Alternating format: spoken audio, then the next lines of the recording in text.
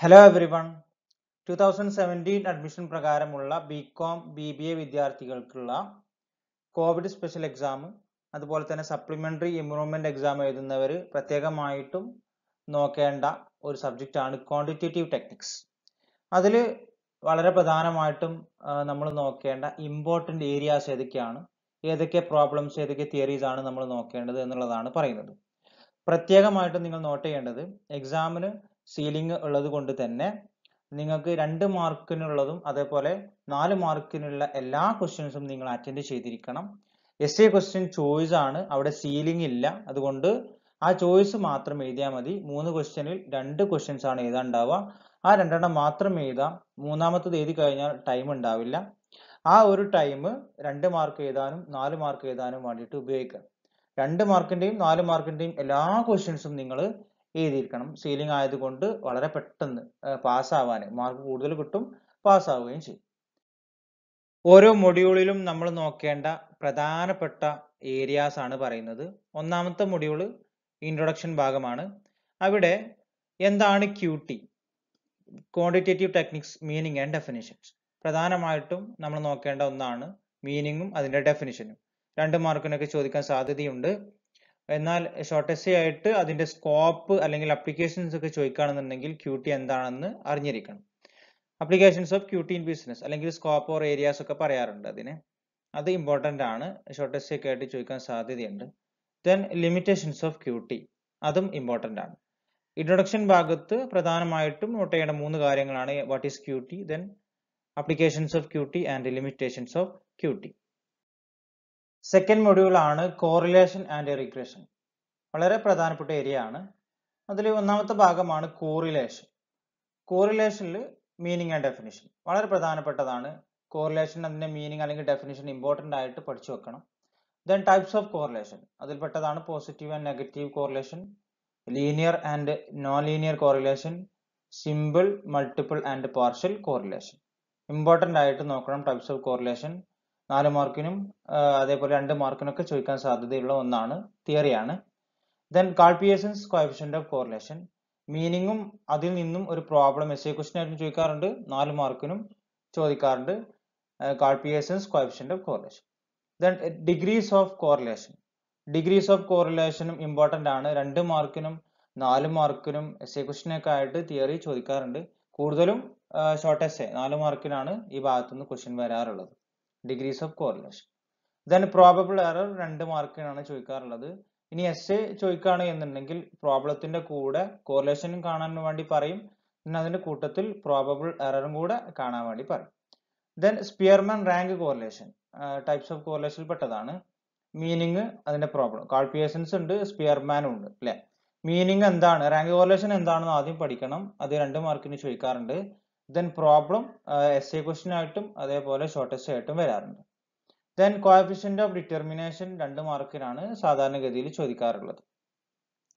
Then regression അനാലിസിസിൽ what is regression analysis and what is regression, മീനിങ്ങും ഡെഫിനിഷനും important ആണ്. Then അതിന്റെ types, റിഗ്രഷന്റെ types. Problem ചോദിക്കുന്നത് regression equations ആണ്. Regression equations on x on y and y on x എന്ന് പറഞ്ഞിട്ടുള്ള equations ആണ് important. അപ്പോൾ നിങ്ങൾ പ്രധാനമായിട്ടും 2 മാർക്കിന്റെ ക്വസ്റ്റ്യൻസ് ഒക്കെ എല്ലാം അറ്റൻഡ് ചെയ്യണം, ഒന്നും വിടാതെ അറ്റൻഡ് ചെയ്യണം. സീലിംഗ് ഉള്ളത് കൊണ്ട് തന്നെ അറ്റൻഡ് ചെയ്യണം. അപ്പോൾ ഇതിലുള്ള ആ ടേംസുകൾ മുഴുവനായിട്ടും പഠിക്കണം. 2 മാർക്കിന് ചോദിക്കാൻ സാധ്യത കൂടുതലാണ്. പിന്നെ കാൾപിയേഴ്സൺസ് എസ്സേക്ക് ചാൻസ് ഉണ്ട്, റാങ്ക് കോറിലേഷനും എസ്സേക്ക് ചാൻസ് ഉണ്ട്. റിഗ്രഷൻ അനാലിസിസും എസ്സേ ചോദിക്കാറുണ്ട്, പല സമയത്ത് ചോദിച്ചിട്ടുണ്ട്.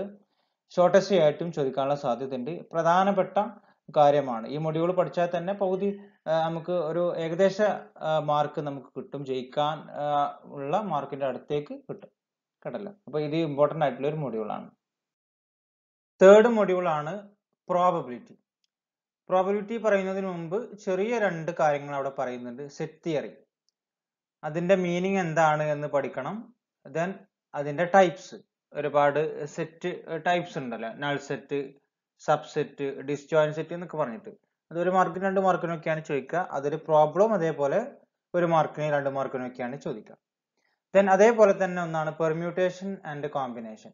അതും ജസ്റ്റ് ഒരു ചെറിയ കാര്യം മാത്രമേ ഉള്ളൂ, അതിന്റെ മീനിങ് ഒന്ന് പഠിച്ചു വെച്ചാൽ വളരെ നന്നാവും. അതിൽ കോമ്പിനേഷൻ എന്നുള്ള ഭാഗം നമ്മൾ തിയറി ഓഫ് പ്രോബബിലിറ്റി പഠിക്കുന്ന സമയത്ത് അത് യൂസ് ചെയ്യുന്നുണ്ട് എന്ന് മാത്രം. അപ്പോൾ അത് ജസ്റ്റ് ഒന്ന് മനസ്സിലാക്കി വെച്ചാൽ മാത്രം മതി. പിന്നെ വരുന്നതാണ് theory of probability. Theory of പ്രോബബിലിറ്റിയിൽ meaning, definition, അതിലെ ഇമ്പോർട്ടൻറ്റ് ടേംസ്, ഒരുപാട് ടേംസ് പ്രോബബിലിറ്റിയിൽ പറയുന്നുണ്ട്. പ്രോബബിലിറ്റിന്റെ മീനിങ് ആൻഡ് ഡെഫിനിഷൻ ഇമ്പോർട്ടൻ്റ് ആയിട്ട് നോക്കി വെക്കുക. പിന്നെ അതിൽ പറയുന്ന ടേംസുകളാണ് ഒരുപാട് ടേംസ് പറയുന്നുണ്ട്. ഈവന്റ്, സാമ്പിൾ സ്പേസ്, അതേപോലെ തന്നെ അൺസർട്ടൻ ഇവന്റ് എന്താണ്, മ്യൂച്വലി എക്സ്ക്ലൂസീവ് ഇവന്റ് എന്താണ്, ഇമ്പോസിബിൾ ഇവന്റ് എന്താണ്, അങ്ങനെ തുടങ്ങിയിട്ടുള്ള കുറച്ച് ടേംസ് ഉണ്ട്. അതൊന്ന് ഓർത്ത് വെക്കുന്നത് നന്നായിരിക്കും.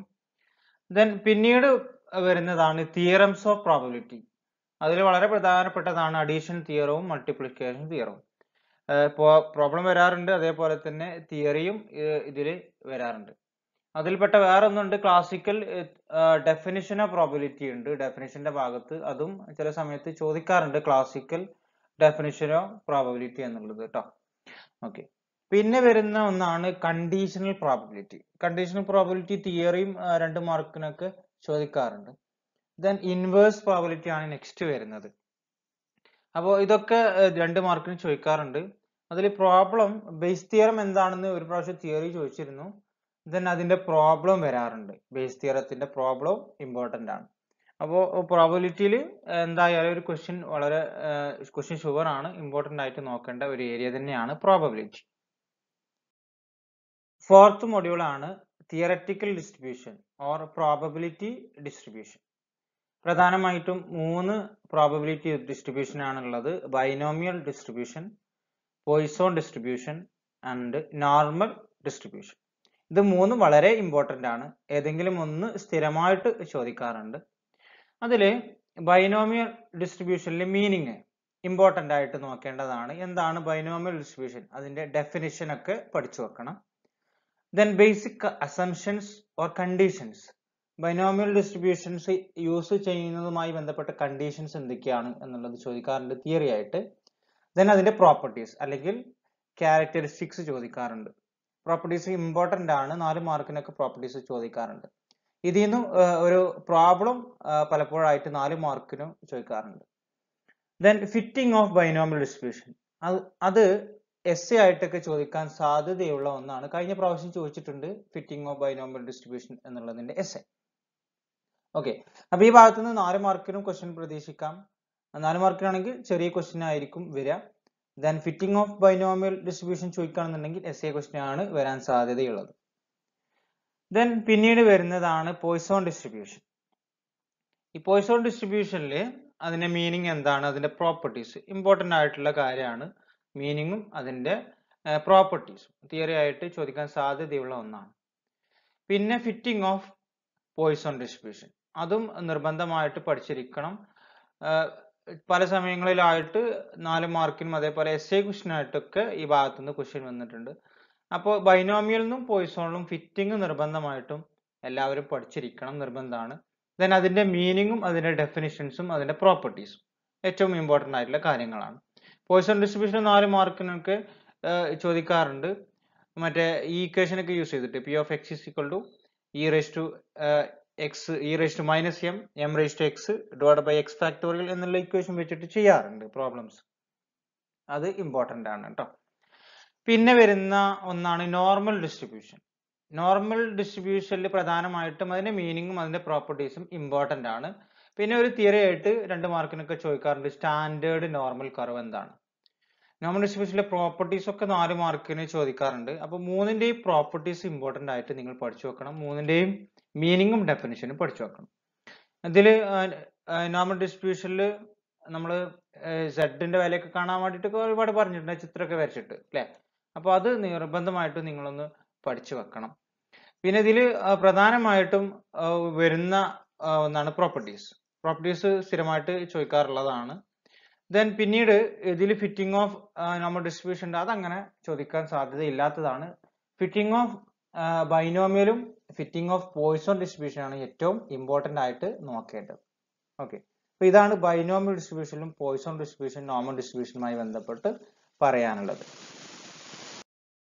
5th മൊഡ്യൂൾ ആണ് statistical inference or testing of hypothesis. Important ആയിട്ടുള്ള ഒരു മൊഡ്യൂളാണ്. ഇതിൽ നിന്നും ക്വസ്റ്റ്യൻസ് തിയറി ആയിട്ടും പ്രോബ്ലം ആയിട്ടൊക്കെ ചോദിക്കാറുണ്ട്. അപ്പോൾ സ്റ്റാറ്റിസ്റ്റിക്കൽ ഇൻഫറൻസ് അല്ലെങ്കിൽ ടെസ്റ്റിംഗ് ഓഫ് ഹൈപ്പോത്തിസ് എന്ന ഭാഗത്ത് ഇൻട്രൊഡക്ഷൻ ഭാഗത്തിൽ വരുന്ന meaning, procedure for testing hypothesis, അതിൻ്റെ ടൈപ്സ് എന്ന് പറഞ്ഞാൽ ഹൈപ്പോത്തിസിസ് എന്താണ്, അതിൻ്റെ മീനിങ്. സ്റ്റാറ്റിസ്റ്റിക്കൽ ഇൻഫറൻസ് ആയിട്ടും ചിലപ്പോൾ ചോദിക്കാറുണ്ട്, രണ്ടൊന്ന് തന്നെയാണ്. ദെൻ അതിൻ്റെ procedure for testing hypothesis, hypothesis ടെസ്റ്റിങ്ങിന്റെ procedure എന്താണ്, ചില സമയത്ത് 4 മാർക്കിനൊക്കെ ചോദിക്കാറുണ്ട്. Then types of hypothesis, null hypothesis, alternative hypothesis, അങ്ങനെ തുടങ്ങിയിട്ടുള്ള ടൈപ്സ് ഓഫ് ഹൈപ്പോത്തിസിസ് ഉണ്ട്. അത് കുറച്ചുകൂടെ ഇമ്പോർട്ടൻ്റ് ആയിട്ട് നോക്കേണ്ട ഒരു കാര്യമാണ്. പിന്നെ വരുന്നത് സ്റ്റാൻഡേർഡ് എറർ എന്താണ്, സ്റ്റാൻഡേർഡ് എററും അതേപോലെ സ്റ്റാൻഡേർഡ് ഡീവിയേഷനും അതിൻ്റെ കൂട്ടത്തിൽ നിർബന്ധമായിട്ടും പഠിച്ചിരിക്കണം. ദെൻ ആ ഭാഗത്ത് വേറെ മറ്റു കോൺസെപ്റ്റുകളൊക്കെ പറയുന്നുണ്ട്. Level of significance, degree of freedom, critical region, അങ്ങനത്തെ കാര്യങ്ങളൊക്കെ പറയുന്നുണ്ട്. അതൊക്കെ 2 മാർക്കിനൊക്കെ ചോദിക്കാൻ സാധ്യതയുള്ള ഒന്നാണ്. പിന്നെ error in testing, type 1 എററും type 2 എററും. ഈ ഭാഗത്ത് നിന്ന് 1 മാർക്കിനൊക്കെ ക്വസ്റ്റ്യൻ വരാറുണ്ട്, ടൈപ്പ് 1 എററും ടൈപ്പ് 2 എററും ഒക്കെ. അതേപോലെ 2 മാർക്കിനും 4 മാർക്കിനും ഒക്കെ ചോദിക്കാറുണ്ട് എറർ ഇൻ ടെസ്റ്റിംഗ്. പിന്നെ വരുന്ന ഒന്നാണ് ടു ടെയിൽ ടെസ്റ്റ് എന്താണ്, വൺ ടെയിൽ ടെസ്റ്റ് എന്താണ് എന്നുള്ള കാര്യം. ഏതൊക്കെ സന്ദർഭങ്ങളിലാണ് ടു ടെയിൽ എടുക്കുന്നത്, വൺ ടെയിൽ എടുക്കുന്നത്, അത് ജസ്റ്റ് ഒന്ന് ഓർത്ത് വെക്കുന്നത് വളരെ നന്നായിരിക്കും. പിന്നെ parametric ടെസ്റ്റുകളുണ്ട്, Z test, T test പോലെയുള്ള ടെസ്റ്റ്. അതിൽ നിന്ന് നമുക്ക് തിയറിയും പ്രോബ്ലവും പ്രതീക്ഷിക്കാം. Z ടെസ്റ്റ് എപ്പോഴൊക്കെയാണ് അപ്ലൈ ചെയ്യുന്നത് എന്നുണ്ടാവും. അതേപോലെ ടി ടെസ്റ്റ് എപ്പോഴൊക്കെയാണ് അപ്ലൈ ചെയ്യുന്നത്, നിങ്ങൾ പ്രോബ്ലം പഠിച്ചിട്ടുണ്ടാവും. അപ്പോൾ സ്മോൾ സാമ്പിൾ ആകുമ്പോൾ എങ്ങനെയൊക്കെയാണ്, ലാർജ് സാമ്പിൾ ആകുമ്പോൾ എങ്ങനെയൊക്കെയാണെന്നുള്ളതൊക്കെ പഠിച്ചിട്ടുണ്ടാവും. ആ ഭാഗത്തുനിന്ന് ഒരു ക്വസ്റ്റ്യൻ ഒക്കെ പലപ്പോഴായിട്ട് ചോദിക്കാറുണ്ട്. പിന്നെ വരുന്നതാണ് നോൺ പാരാമെട്രിക് ടെസ്റ്റ്. അതിൽ കൈ-സ്ക്വയർ ടെസ്റ്റ് ആണ് നിങ്ങൾക്ക് പഠിക്കാനുള്ളത്. അതിന്റെ മീനിങ് എന്താണ്, കൈ-സ്ക്വയർ ടെസ്റ്റ് അത് ഡിഫൈൻ ചെയ്യാനൊക്കെ 2 മാർക്ക് ചോദിക്കാറുണ്ട്. ദെൻ യൂസസ് ഓർ അപ്ലിക്കേഷൻസ്, അതിന്റെ യൂസസ്, അതിൽ നിന്ന് തിയറി ആയിട്ട് മീനിങ്ങും യൂസസും ആണുള്ളത്. ദെൻ അതിൽ നിന്ന് ഒരു പ്രോബ്ലം സാധാരണഗതിയിൽ 4 മാർക്കിന് ചോദിക്കാറുണ്ട്. ദെൻ പിന്നീട് എസ്എ ക്വസ്റ്റ്യൻ സാധ്യതയുള്ള ഒന്നാണ് analysis of variance, ANOVA. F test use ചെയ്തുകൊണ്ട് ചെയ്യുന്ന ഒന്നാണ് അനോവ. 1 വേ അനോവയാണ് ഏറ്റവും കൂടുതൽ ഇമ്പോർട്ടൻറ്റ്. 2 വേ ഉണ്ട്, 1 വേ ആണ് എക്സാമിന് സാധ്യതയുള്ളത്. അപ്പൊ എന്താണ് അനാലിസിസ് ഓഫ് വേരിയൻസ്, വേരിയൻസ് എന്താണ് എന്നുള്ള 2 മാർക്കിന് ചോദിക്കാറുണ്ട്. അനോവ എന്താണെന്നുള്ളത് തിയറി ആയിട്ട് 2 മാർക്കിനൊക്കെ ചോദിക്കാറുണ്ട്. അപ്പൊ മീനിങ്, ദെൻ ഇതിന്റെ അസംഷൻസും അതേപോലെ ടൈപ്സ് ഓഫ് വേരിയൻസും ഇമ്പോർട്ടൻ്റ് ആയിട്ടുള്ള കുറച്ച് കാര്യങ്ങളാണ്. അത് നിർബന്ധമായിട്ടും അത് പഠിച്ചിരിക്കണം. ഇതാണ് പ്രധാനമായിട്ടും 5th മൊഡ്യൂളിൽ പറയുന്നത്. എസ്എ ക്വസ്റ്റ്യൻ ഒക്കെ സാധ്യതയുണ്ട്, 1 വേ ക്ലാസിഫിക്കേഷൻ ഒക്കെ ചോദിക്കാറുണ്ട് എസ്എ ക്വസ്റ്റ്യൻ ആയിട്ട്. ഓക്കെ, അപ്പോൾ സ്റ്റാറ്റിസ്റ്റിക്കൽ ഇൻഫറൻസ് എന്താണ്, അതിന്റെ ഇൻട്രൊഡക്ഷൻ ഭാഗത്ത് വരുന്ന എല്ലാ തിയറീസും ഒന്ന് ഓർത്തു വെക്കുന്നത് നന്നായിരിക്കും. പിന്നെ പ്രൊസീജിയർ ഒക്കെ ഒരു പ്രാവശ്യം 4 മാർക്കിനും എസ്എ ഒക്കെ ആയിട്ട് ചോദിച്ചിട്ടുണ്ട് കേട്ടോ. അപ്പോൾ നിർബന്ധമായിട്ടും ഈ കാര്യങ്ങളൊക്കെ ഒന്ന് ഓർത്തു വെക്കുന്നത് വളരെ നന്നായിരിക്കും. ഓരോ മൊഡ്യൂളിലും നമ്മൾ മനസ്സിലാക്കേണ്ട കാര്യങ്ങളാണ് പറഞ്ഞിട്ടുള്ളത്. അപ്പോൾ നിങ്ങൾ 2 മാർക്കിന്റെയും 4 മാർക്കിന്റെയും ഒക്കെ നിർബന്ധമായിട്ടും എല്ലാ ക്വസ്റ്റ്യൻസും അറ്റൻഡ് ചെയ്യണം. എസ്എ ക്വസ്റ്റ്യന് 3 ക്വസ്റ്റ്യൻ ഉണ്ടാവും, അത് ചോയ്സ് ആണ്. അതിൽ 2 എണ്ണം എഴുതിയാൽ മാത്രം മതി, 3 എഴുതി സമയം കളയരുത്. അപ്പോൾ അതാണ് ക്യൂട്ടിയിൽ പ്രധാനമായിട്ടും നിങ്ങൾ നോക്കേണ്ടത്. ഇനി ഇത്രയും പറഞ്ഞതിൽ പ്രോബിലിറ്റി നിങ്ങൾക്ക് ബുദ്ധിമുട്ടാണെങ്കിൽ പ്രോബിലിറ്റി ഒഴിവാക്കിയിട്ട് ബാക്കിയുള്ളതൊക്കെ നോക്കിക്കഴിഞ്ഞാൽ പാസ് ആവാനുള്ള മാർക്ക് കിട്ടും. ഫസ്റ്റത്തെ കോറിലേഷനും റിഗ്രഷനും അതേപോലെ അവസാനത്തെ ടെസ്റ്റിംഗ് ഓഫ് ഹൈപ്പോത്തിസിസും ബൈനോമിയൽ പോയിസോൺ, അങ്ങനത്തെ കുറച്ച് കാര്യങ്ങൾ മാത്രം ഫോക്കസ് ചെയ്താലും എന്തായാലും പാസ് ആവും എന്ന് മനസ്സിലാക്കാം. ഓക്കെ, അപ്പോൾ നിങ്ങൾക്ക് പഴയ ക്വസ്റ്റ്യൻ പേപ്പർ ആർക്കെങ്കിലും ആവശ്യമുണ്ട് എന്നുണ്ടെങ്കിൽ ടെലഗ്രാമിന്റെ ലിങ്ക് അതിന്റെ ചാനലിന്റെ ലിങ്ക് ഞാൻ താഴെ കൊടുക്കുന്നുണ്ട്. നിങ്ങൾക്ക് അതുവഴി ആവശ്യപ്പെടാവുന്നതാണ്. തീർച്ചയായിട്ടും ആവശ്യമുള്ളവർക്ക് കോൺടാക്ട് ചെയ്യുകയും ചെയ്യാം. മൊബൈൽ നമ്പർ ഞാൻ ഇവിടെ കൊടുത്തിട്ടുണ്ട്, നിങ്ങൾക്ക് കോൺടാക്ട് ചെയ്യാം. പഴയ ക്വസ്റ്റ്യൻ പേപ്പറൊക്കെ തീർച്ചയായിട്ടും നിങ്ങൾക്ക് സെൻഡ് ചെയ്തേക്കും. ഓക്കെ, അപ്പോൾ നിങ്ങൾക്ക് ഒരു വീഡിയോ ഇഷ്ടപ്പെട്ടു എന്ന് വിചാരിക്കുകയാണ്. നിങ്ങളുടെ കൂട്ടുകാരിലേക്കും ഷെയർ ചെയ്ത് നൽകുക. ഇനി പുതുതായി കൊമേഴ്സുമായി ബന്ധപ്പെട്ട മറ്റു വീഡിയോസ് നിങ്ങൾക്ക് ലഭിക്കാൻ ചാനൽ സബ്സ്ക്രൈബ് ചെയ്യുകയും ചെയ്യും. ഓക്കെ, മറ്റൊരു വീഡിയോയുമായി വീണ്ടും കാണാം. Okay, thank you.